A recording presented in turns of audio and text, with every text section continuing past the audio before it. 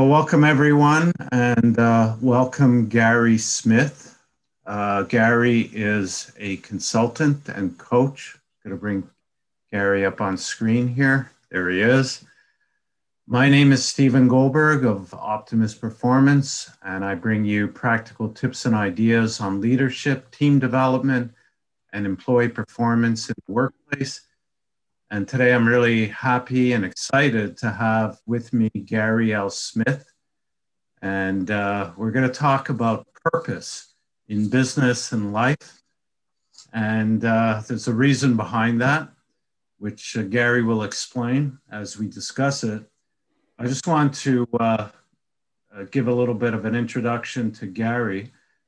With the release of his latest book, Purpose-Driven Achievement, Gary Smith is on a mission to help both businesses and individuals find, activate, and execute on the achievement of their global and individual purposes in life. Gary Smith is the founder of Gary L. Smith, LLC. As a businessman and entrepreneur for over 45 years, Gary's drive is to help businesses and individuals live happier, more fulfilled lives, create massive impact, and leave meaningful legacies. Gary is the author of several books, including his latest work, Purpose-Driven Achievement, Common Sense Approach to Effectively Using Purpose, Energy, Planning, and Execution to Achieve Your Most Ambitious Business and Personal Dreams. Gary is a business consultant, business and personal coach, author, and a professional speaker. Gary received his BS degree in manufacturing, engineering, and technology from Brigham Young University and his MBA in operations management from Rensselaer Polytechnic Institute. Did I say that right? Rensselaer? Rensselaer, yes. Rensselaer, close. You can learn more about Gary at www.garylsmith.com. I'll put a link to that in the description of this video. I'm just going to bring up, I'll share my screen for a second here and bring up Gary's website. And what I found very intriguing, I'm Gary Smith, but enough about me. I like that. It's about you. There are two things that cause unusual stress in people's lives: lack of purpose and financial problems. I help solve both of them. So we're going to talk a lot about that because I think, especially these days, the past year, people have been experiencing a lot of stress, financial stress, uncertainties, I guess is the word, due to COVID-19. You know, some businesses are thriving, others are really facing a lot of challenges. I think of the hospitality trade, you know, restaurants, gyms, all these types of businesses, movie theaters, the whole entertainment, travel, and hopefully that's coming back soon. But, you know, stress is something that we go through in our lives, depending on the situation, and often, I guess, depending on how we respond to situations. So I thought it very interesting about this idea of purpose-driven focus. And I know that, you know, in my career, working and coaching with businesses, often they didn't really have a purpose, or they had a purpose when they started and maybe they forgot that purpose, and the purpose was strictly to survive. And but once you get past survival, why are you in business, or what is driving you in your life? So let's talk about that. I'm just going to change the view to speaker view here. Tell me, why did you chose that as a focus for you in terms of your book and your coaching practice, coaching consulting practice? Well, I think, Stephen, first of all, thank you very much for having me on today. It's a real pleasure to get a chance to speak with you. But I think there were really two things that really have driven me as far as purpose is concerned. One is that on an individual level, I think we've created a society where people sort of drift through life, and if you ask them, what do they do, they can tell you. But if you ask them the purpose behind what they do, I get a lot of deer in the headlights kinds of looks, where people really haven't thought very much about it. And so they sort of drift through life, and one of the things in the writing of my book that I discovered when I did a search out on Amazon, there are 150,000 books out there that are somewhat related to finding and executing on purpose.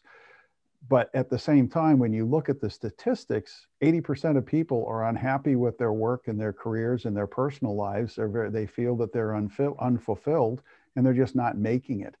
And so, I thought we need another approach here, because if there's that many books out there that are referencing purpose and 80% of the people in our country are unhappy, someone has missed the boat here. And so that has really become a driving force for me. And to a point that you made earlier, Stephen, when we look at businesses, most businesses start out with a purpose, but they get so wrapped up in the day-to-day things that are going on, and especially those that grow to be large enough to, say, become public companies. They're really more focused on, what do I need to do to add value to the shareholder and stuff like that. And so it becomes much more about, what are we doing to make money, and how are we adding value as far as dividends and capital gains and things like that. And they lose their foundational principles. And that's one of the things that I've noticed in several of the companies I've worked with, is that it's getting them to get back to the basics. And especially if the founders are still around, it's sitting with them and saying, why did you start this business in the first place? Because I was actually talking with a gentleman not long ago, and he was saying, well, we've got to make money. That's the main focus of the business. And I said, can I give you some input here? And he said, yeah. And I said, if you want to make money, stop thinking about making money. Think about the value add that you have to your customers, and focus on that. Focus on getting back to the basics of your business and giving your customers the products and services that they want, and the money will be there. But stop focusing on money. Money at this point is not important. It is, it can't be that driving force behind the business. You have to have something greater than that.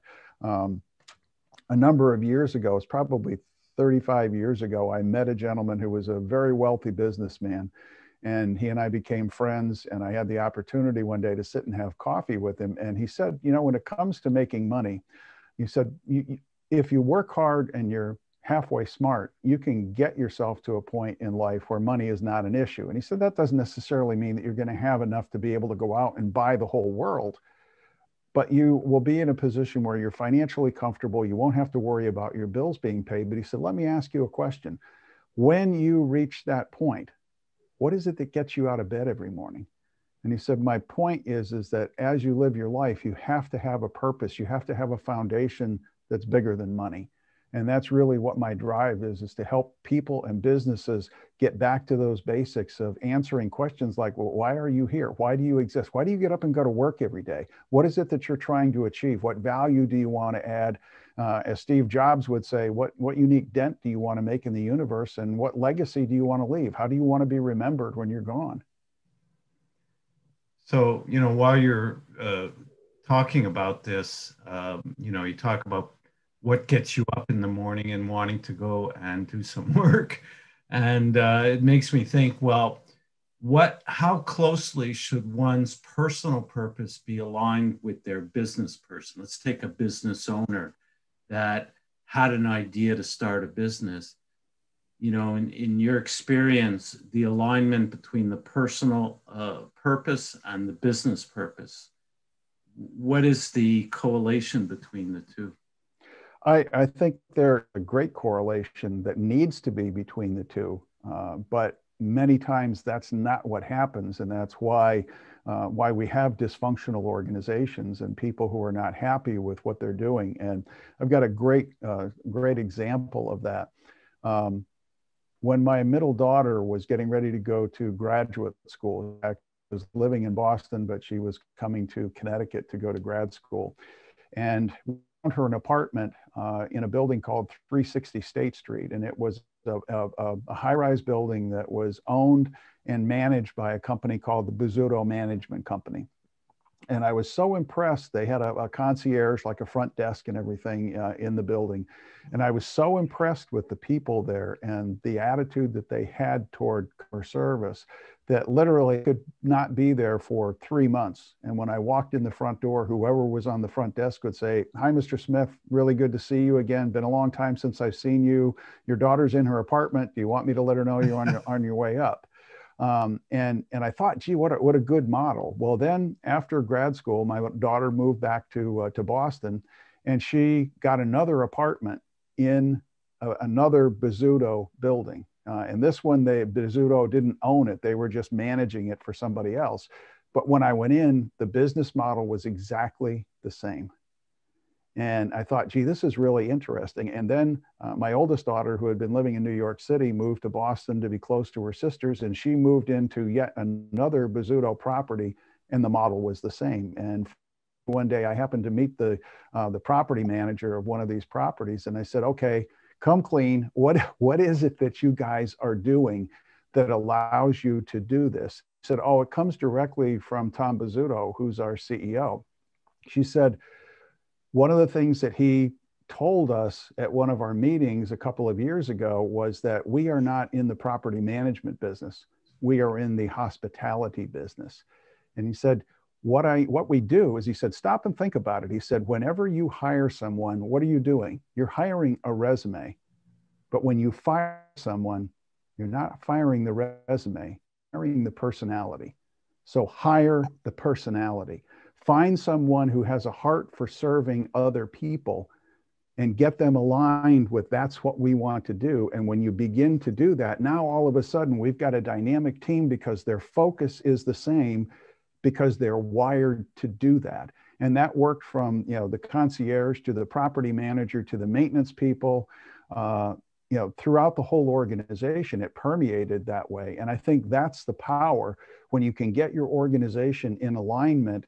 And it starts with the vision and the purpose that management has, and then they need to communicate that down through the organization, and then they need to go through, I guess, that weeding out process to find people who will align with that purpose, and those who maybe it's better for them to work somewhere else because they're just not on the same page, and help outsource those people. But it gets back to the original philosophy of get the right people on the bus and then get them in the right seats, and you can build an effective organization.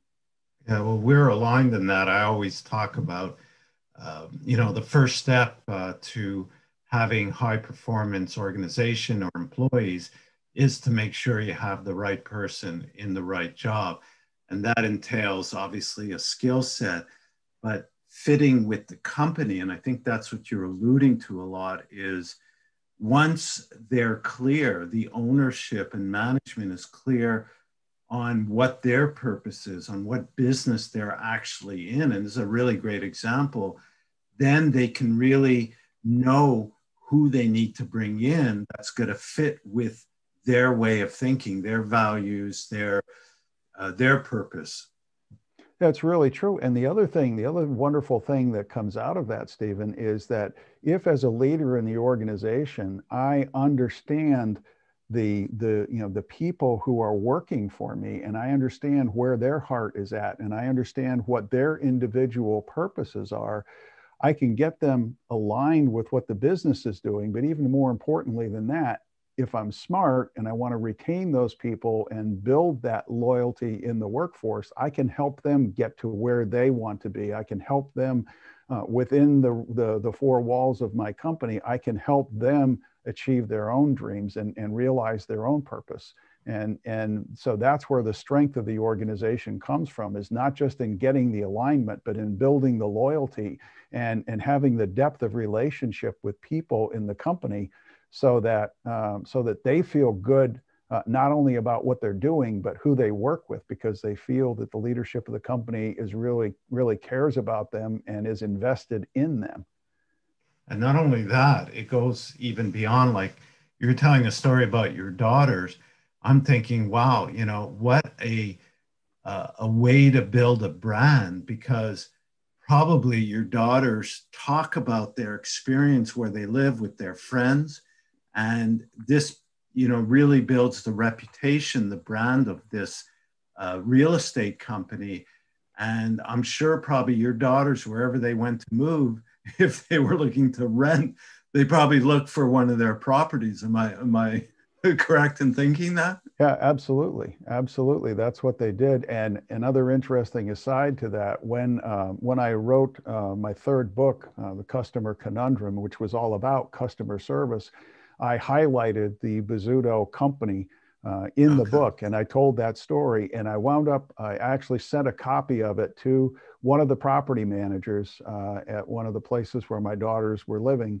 The property manager read the book, passed it on to Tom Bizzuto, who was the CEO of the company. And several months after I had given the book to the property manager, I got a handwritten letter from Tom Bizzuto, saying, "Hey, I just wanted to let you know I got the book. I read it. I was really impressed with it. But thank you so much for recognizing what we're trying to accomplish." Because when our not just the customers we have in the people who are living in our buildings, but even when it goes beyond that to the families, and the families are impressed by what we're doing and how we handle ourselves, you said that means the world to us, because it means to me that we're fulfilling our mission. Right. And that goes even way beyond what you can buy with money, that type of a feeling, that type of a fulfillment of your purpose, of the fact that you're contributing, you're making a difference, which is so rewarding personally. Exactly. So when we talk about, I'm thinking back to what you said about 80% of people are unhappy. That's a shocking statistic. I don't know where you got it from, but it's, in a way you could say, yeah, it could be true, because the world is in such a disarray. But so in a way, if so many people are dissatisfied or working without a purpose, there's a great opportunity. And if, use the example of this real estate companies, because how many people or how many companies actually function that way?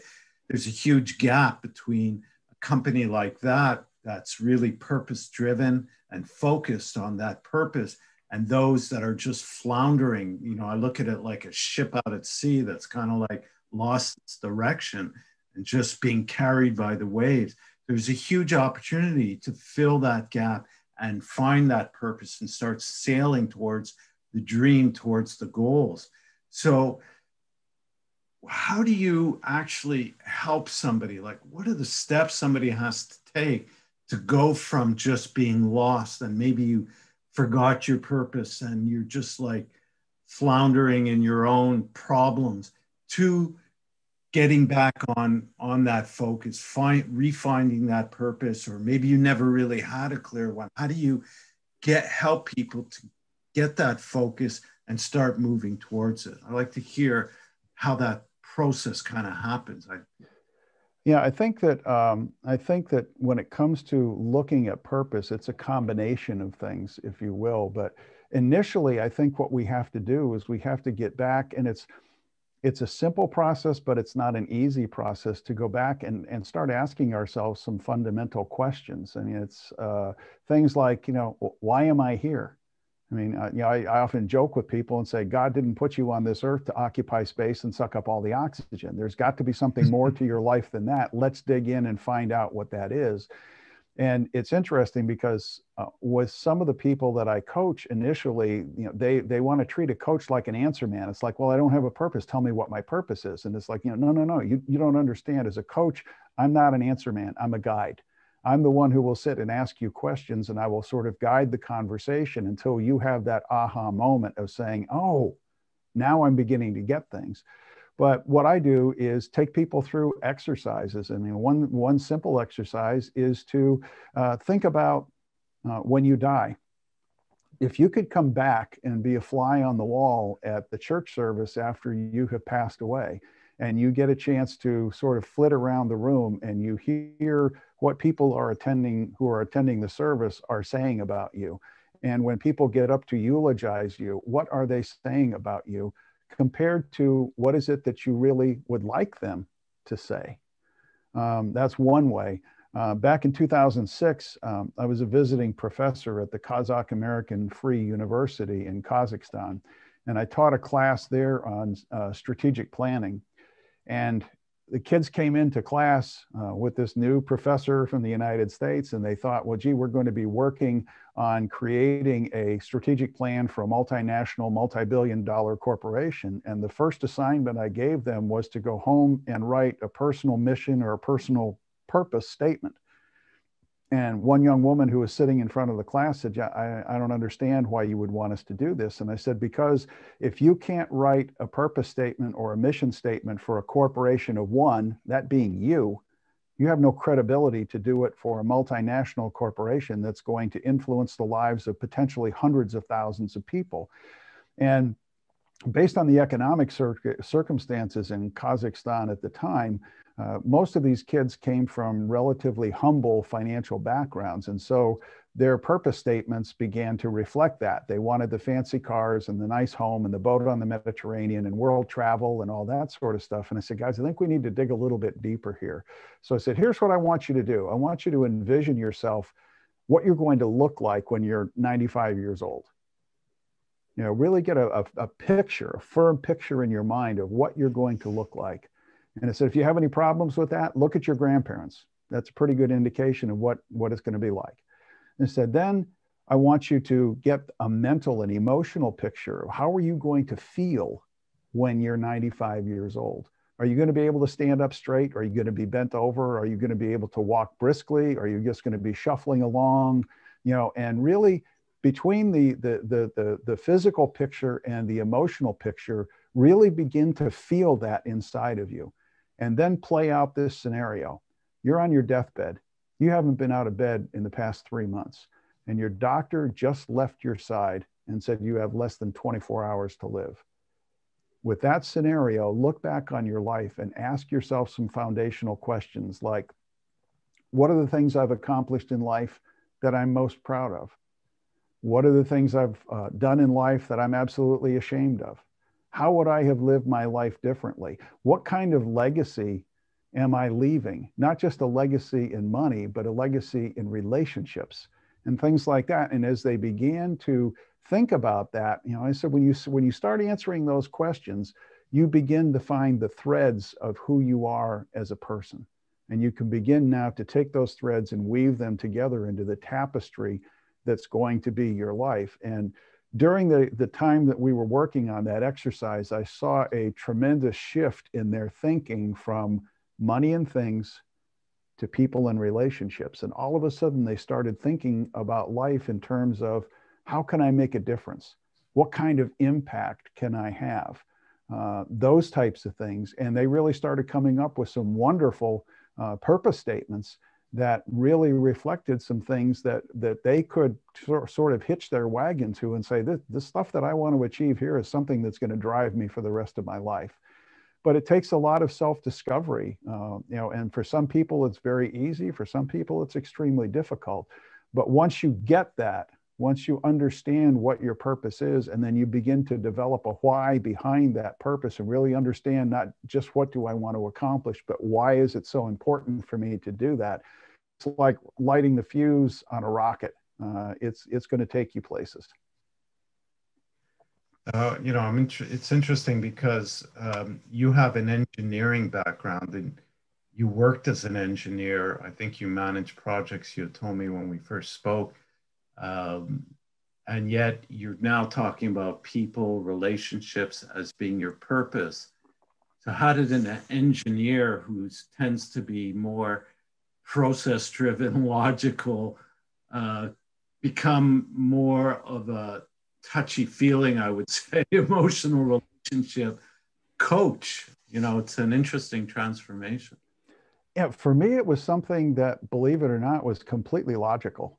because that was one of the things that I noticed when I grew up in the manufacturing world, and between engineering and operations, I spent 25 years in the manufacturing arena. And as you mentioned, I started off as an engineer, came up through the ranks as a project manager, was actually running engineering departments, and then transitioned to the operations side of the business and spent about 12 years running companies for other people. And initially, when I started my business, I started it with the idea of being a manufacturing consultant, because that was the world that I came from, as a world that I understood very, very well. But then as I started interfacing with people outside the manufacturing world, I realized that a lot of businesses out there could benefit from basic manufacturing principles, stuff that I would consider to be 101 as far as how you build a business, how you run a business. And they were clueless. And so it became pretty easy for me to go in and look like a hero, because I had that process thinking, and I would be able to lay out process steps for people to work that made sense. But then I got to a point where I realized that in many of the situations where I was working, there really weren't process problems. They were people problems. And people are subject to processes just like everybody else. And I could reapply some of that process thinking. And that's basically what I've done in purpose-driven achievement, is not just do the touchy-feely stuff of how do we get to your purpose, but then once we have a purpose and we begin to set some goals around that, how do we do the planning to say, okay, here's what I want to achieve. What are the gaps between where I am and where I need to be? And what kind of plans do I have to put in place to be able to close those gaps? And, how do I execute? How do I monitor execution? What do I need to measure that's meaningful in order to make sure that I stay on track with the things that I'm doing? Those are all engineering principles. They're not the touchy-feely, but it starts with the touchy-feely. And I think that just over a period of years of working with people, I've just gotten a real heart, for taking the talents and gifts that I've been blessed with, and finding ways to help people, help them get to where they want to be in life. So you go like from the unconcrete stuff to turning that into something concrete that you could work towards realizing, is really what you're saying. Yes, exactly. Yeah. So, let's take a small or medium-sized business with a business owner that you would work with to help them, redefine their purpose and communicate that to everybody in the organization. Because I think that, it's going back to that example, that real estate management company, or that company, I forget the name, Rizzuto or something. What's the name? What was it? Bizzuto. Rizzuto. So first, how do you, like, working with the business owner himself, who else would you involve in defining the purpose of the company? Would you start working just with the business owner, or would you work with the directors or his leadership team? Yeah, it really is dependent upon the situation. Okay. Generally speaking, I would start off with the owner, Okay. and I would sit with the owner, and I would just just say, hey, how long you been in business? Tell me about what's going on in your company. How long have you been in business?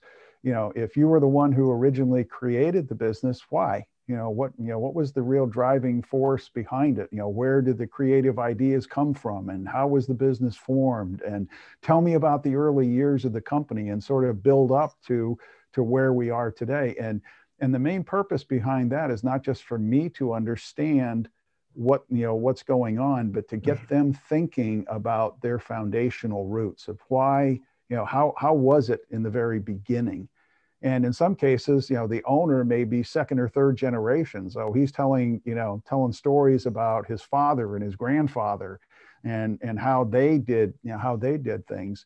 And I can begin to then boil that down and say, well, gee, it seems to me like this was sort of the purposes or the purpose behind why your father or why you or your grandfather were doing the things that you were doing. And I said, well, yeah, that's really true. And I said, if I went to your senior staff here and I asked them what the purpose of this business is, would they be able to echo what you just told me? And in most cases, they say, probably not. Well, so why is that? I mean, why should your purpose and the original founding principles of this business, why should that be the best kept secret in your company? Right. And begin to explain to them the power that comes out of communicating that, and say, why don't we have a meeting with your staff and give you the opportunity to get up and talk to them about the history and the founding and the purposes behind this company, and begin to see who that resonates with, and then say, gee, how do we develop a plan to be able to continually execute on this purpose and get everybody in the company on board with the things that we're doing?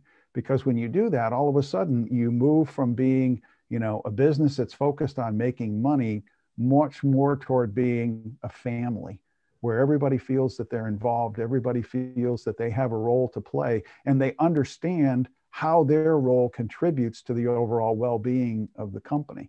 I don't know how many times I've walked out on manufacturing floors and talked to operators and say, well, gee, how does what you do impact the company? Well, I don't know. I just come here and do my job, and it's a shame because they're the people who are the ones who are solving the problems and making quality products all day long. Wouldn't it be nice for them to understand how they plug into the system and contribute to it? So at what point, so let's say you're working with a business owner one-on-one and you help them redefine that purpose. Then from what it sounds like, you turn that into some form of plan with measurable objectives. At what point do you then start including his management team or the management team of the business owner in that process? I think that, once the business owner and I understand what's going on, we communicate it to his staff, and then we start involving them to say, okay, how does this vision or this purpose, how does it translate into your organization as you're part of the business? What does it mean to you? And what kind of goals would you like to be creating to support the attainment of that purpose? And how do we, so they need to be invested in the process. It's a process of continual investing down through the organization. So it's never a dictating thing where this is the purpose of this organization and this is what I want you to do. This is what we're trying to achieve. Do you buy into this? Do you not buy into it? How do we go about doing this? And in some cases, people will say, you know what? The purpose of this company just doesn't resonate with me. And my response to that is, okay, well, if that's the case and you really don't feel comfortable with pursuing this kind of purpose, then maybe we need to, look at finding a way to nicely transition you out of the organization and find somebody who does resonate with that purpose.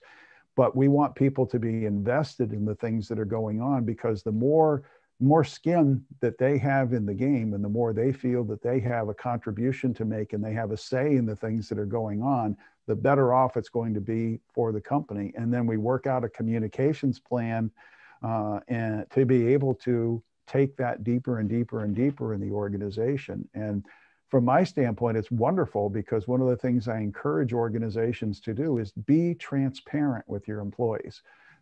There's still so many autocratic companies out there where the senior management team of the business is holding their cards so close to the vest and they're afraid to open up and share. In the companies that I've worked that were most successful, where I was running operations, we would have monthly communications meetings with all the employees, and everybody in the business knew where we were financially. They knew what we were doing in marketing. They knew what we were doing in research and development, and they knew how they played a role in the success of the business. And when you can begin to translate your purpose into those kinds of practical things, then you've got a real winner on your hands. Yeah, I think there's still a lot of business owners, like you say, autocratic style companies that are afraid to share too much information with their employees for a whole variety of reasons. One maybe is that if I tell them how we're doing financially, they're going to want more money, things like that.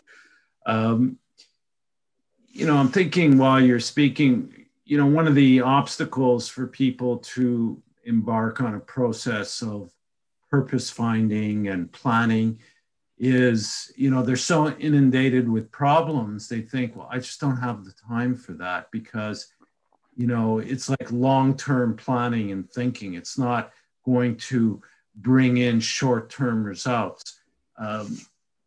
What do you say to that type of thinking? I think that my initial response to something like that is, if it's that important to you, you can find the time. Right. Stop and think about how much time people generally waste every day. Yeah. How much time do you spend on the golf course every week? How much time do you spend sitting in front of the boob tube, at night watching TV? We don't stop and think about all of the things in life that we do that are non-productive in a personal and professional way. And I'm not telling people that you need to take 100% of that time and focus on this. But if I'm saying, hey, can you find a few hours where you can just sort of get off by yourself and really start thinking about this? And maybe it's only 2 or 3 hours a week, but over a period of time, you'll begin to get some solid ideas about what you need to be doing and discovering your purpose. And the thing that I find is when I get people doing that, initially they may be hesitant, but as they get into it and the creative juices start to flow, they start getting excited. And as they get excited, it's like, you know what, I need to find more time to do this, because yes, it's an investment. It's no longer an expense of where I'm giving something up. It's an investment that I'm making that's going to pay huge dividends in the future. And if I can get them mentally and emotionally to make that transition from it being an expense to being an investment, then I've got them, and they'll do something with it. Now, there's probably people listening to this that are not business owners. Maybe they're a manager, a director of a department, and maybe what we're saying is resonating with them, and the company, they don't see there being a purpose for their company, but can they on their own find their own purpose and integrate that into their work, within a company that maybe doesn't have a defined purpose? Could that happen, do you think? Absolutely. There's no reason that, even if the company doesn't have a purpose, there's no reason that you can't have a purpose for the department that you run. It's just a matter of looking at it and saying, okay, if I'm managing an engineering department or managing a segment of a manufacturing operation, how do I add the greatest value to this company? Where is the greatest impact going to come from? And asking myself questions like that, and then begin working with my people to say, well, who are your customers? If you're an engineering department, who are the people within this organization that we serve? And how do we serve them better than anybody else, so that our department will shine as being high quality, reliable, operating with integrity and honesty, being transparent about what we're working on, things like that. And when we start to do that, what's going to happen is that manager is going to start to stand head and shoulders above everybody else in the organization, because his department is accomplishing and his people are invested in the success of the company. And who knows, maybe the owner or one of the senior leaders of the business is going to come down and say, you know what, I don't know what it is that you're doing, but whatever it is, I like it and I want to know more about it. And you begin to, organically spread the message to the rest of the organization. But a lot of times it starts with us and our willingness to take a risk and get out there and figure out how we add value and do things the right way. Yeah, I like that. Just, taking a risk. It's true. And fear holds us back tremendously, holds people back from maybe taking that initiative, overcoming that fear and investing in themselves and taking the risk to take that responsibility and deal with the outcomes. I mean, when you take risks, there's always that higher potential to gain, but there's also the potential you could fail. But as long as you learn from that failure and move forward, it's better than just staying the status quo, I believe, you know. Yeah, it's really true. And I'll give you an example of that. I worked as a senior project manager for one company, and I had been with the company probably about 3 years, and I had a good reputation as far as being a project manager who could get things done. And the fellow who was the engineering manager, who was my boss, I was actually on vacation, had just gotten home on a Friday afternoon from vacation, and I was out mowing my lawn, and my wife came out with the phone and said, "Hey, it's one of your fellow engineers from the company." And I said, "Gee, that's really funny because I usually don't get calls at home." So I got on the phone, and it turned out it was a fellow named Kurt, who was one of my friends there. And I said, "Kurt, what's going on?" And he said, "I just got word that Bob, the department manager, passed away. He was, he was on a cruise, and he and his wife had dinner. She wanted to go to the show, and he was tired and wanted to go down to the cabin and rest. And a few hours later, she found him. He'd had a heart attack and passed away." Mm. And I said, "Okay." I said, "Well, we'll deal with it on Monday when I get in." And I went into work, and it wasn't anything where I deliberately took over or anything like that, but because of the reputation that I had as being a good project manager, other project managers in the business were coming to me and saying, "Hey, what do you think we ought to do with this? Hey, can you give me a hand with this? Hey, can you give me some insight on how I should be approaching this thing?" And that went on for about 4 or 5 months, and we still didn't have a replacement for my boss. And one day the plant manager called me up and said, "Hey, can I talk to you before you go home tonight?" And so I wandered into his office, and he said, "You want to take Bob's job?" He said, "You've been doing it for the last 6 months. Why don't you just move your office in there and take over?" And so, it's being willing to take the risk. It's being willing to step up and take the responsibility, and if you have a good reputation to start with, that becomes a good building block to be able to, have further influence in the organization and move up and get more responsibility. Good point. Good story. Do you have, maybe a story, success story you could tell us about a small business owner or medium-sized business owner that you worked with where you helped them transform from living without a purpose in their business or perhaps personally as well? And what did that end up looking like after you worked with them? There was one young woman I worked with, probably, I want to say it was maybe 6 or 7 years ago. It might even been a little bit longer than that. And she was actually referred to me by another client of mine. And she had a very successful career in corporate America and desperately wanted to own her own business. And so she stepped out of corporate America and started a home healthcare business. And she should have done better planning than she did. She gave herself a year. She had a year of finances behind her to get this business started. And she was between 8 and 9 months into the process, and things were not working at all. And so she was faced with, "Gee, I've got another 3 months maybe that I can afford to pay the bills. And if it doesn't work, I'm going to have to shut down my business and go back to corporate America." And initially, when I met with her, I was talking with her about what's going on with your business, how are you approaching things, and just sort of the general business conversations that individuals like you and I, who are coaches and consultants, would have. And I finally looked at her and I said, "Diane, let me ask you something. Why are you really doing this? I mean, it seems to me I'm having trouble crossing the bridge between being corporate America and running a small home healthcare business. I'm having a whole lot of trouble getting across that bridge." I said, "What is it that's driving you to do this?" And she sat and she thought for a few minutes, and she said, "I think the thing that is really motivating me is that when my parents were elderly, my sisters and I constantly struggled with the fact that, home healthcare was difficult to find and quality people were almost impossible to find." And so she said, "I wanted to create an organization where the people who would be going into elderly people's homes would really have that heart for serving them. And it would almost be like their children were taking care of them, that we would take such good care of them." And I said, "All right, let's harness that and figure out how to use that as a driver in your business, because that's a great purpose, to be of service to other people and to use the bad model that you had with your parents to create an even better model.